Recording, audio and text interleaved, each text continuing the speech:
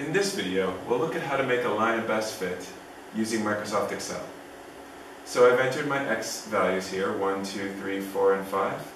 And here are my Y values, 15, 17, 21, 26, and 33.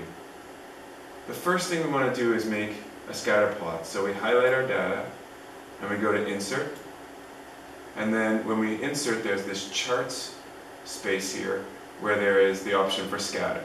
That's what we want, so we click on Scatter, and we choose the first option for a regular scatter plot, and the scatter plot appears. Now to make our line of best fit, we click on our points, and then right-click on the points, where it says Add Trendline. That's a line of best fit or a regression. It gives us a bunch of options, but this is a video about line of best fit, so we'll leave it as linear.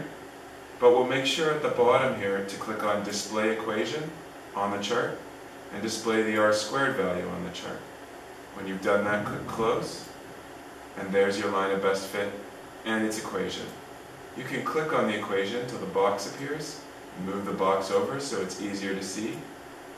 Our line of best fit is visibly drawn, and the equation is y equals 4.5x plus 8.9.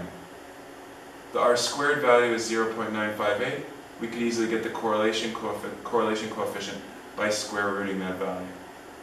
And that's how you do it. We've made a line of best fit using Excel by first creating a scatter plot.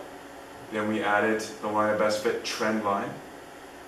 And once we did that, we made sure as we were doing that we selected show the equation and show the R² value. And you're done.